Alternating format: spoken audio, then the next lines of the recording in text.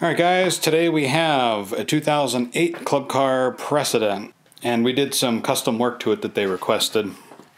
We did a custom Camaro yellow paint job. We added this cargo box to the rear. Today on this cart, what we're going to be doing is we're going to be doing an onboard computer bypass kit and upgrading to a Lester series charger. The part numbers are, let's see, CGR 123 is our bypass kit, and we're going to be doing CGR 417. It's a Lester 48 volt charger.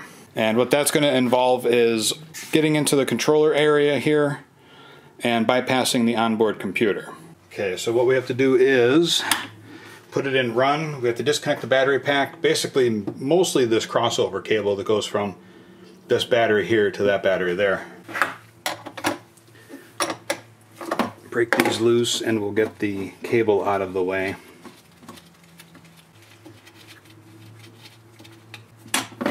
And 10 millimeter. And the cover lifts right up. There's DS and Precedent wiring connections in this kit, so you can actually do either one with one kit. You don't have to, get a cart specific kit. This would be considered wire assembly A.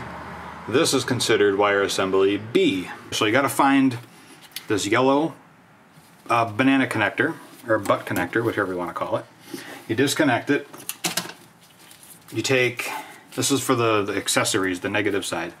You plug in a wire assembly B. You plug in terminal there. Okay, and then you reroute and plug in the other terminal here. So you're basically putting this in between the two. And just to keep it nice and clean, we're gonna tuck this wire right here.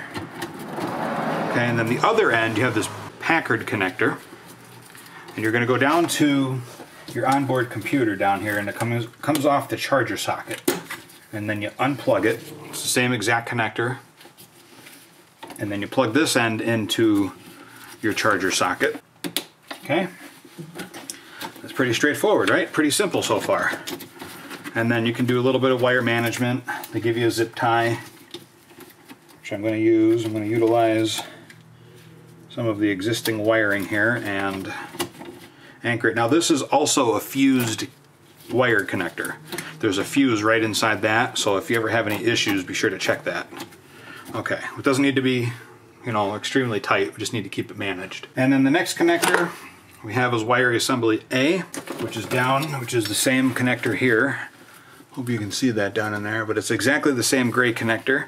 Unplug it from the onboard computer, and then from the cart harness you can tell this is the cart harness. It has the yellow or orange piece in there, and then you plug this in like so. Unplug the gray connector from the onboard computer that has the rubber cover to it, and this goes also to the charger socket. This plugs right into that connector, and then now that's done. And then also for cable management, we're going to zip tie this right here just to keep it clean, and that way we know that this has been done. If anybody in the future ever has to get into this compartment, they'll also know that it's done. And now what that basically does is it disables the onboard computer from doing any charging of any sort. So the onboard computer is basically does nothing now. It's just part of the golf cart. You can remove it if you want. You don't have to. It's not really necessary to remove it, but you can.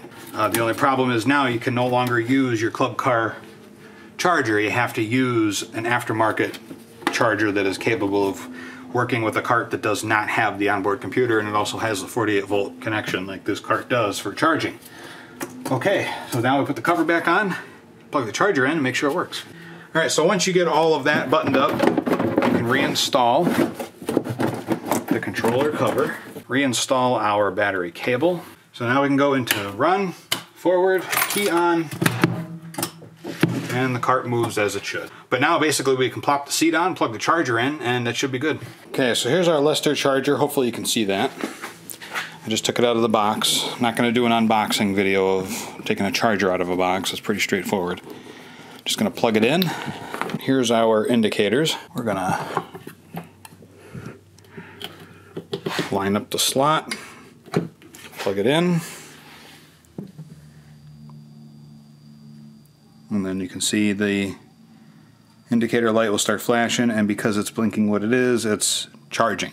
But we'll just leave this cart charge here. It'll be ready for the customer when they're ready for the cart to come back from storage. So, alright guys, thanks for watching. I appreciate it. Like the video if you liked it. Subscribe to my channel if you haven't already, if you enjoy the content that I'm producing. And we'll see you in the next video.